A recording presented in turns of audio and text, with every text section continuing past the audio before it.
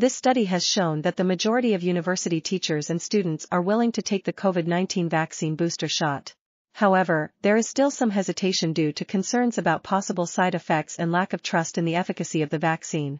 It is important to continue to provide information about the safety and effectiveness of the vaccine, as well as emphasizing the importance of getting the booster shot to protect oneself and others.